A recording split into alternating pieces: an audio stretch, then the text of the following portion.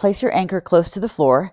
Put a handle in each hand and move your body far away from the anchor so you feel tension in the band when your arms are straight. Bring your arms straight up and then both legs up, and then one heel comes towards the ground and then back up. So common mistakes here are letting the lower back arch up. So you want to keep the lower back pressed into the floor, core engaged, or working your arms instead of keeping them straight.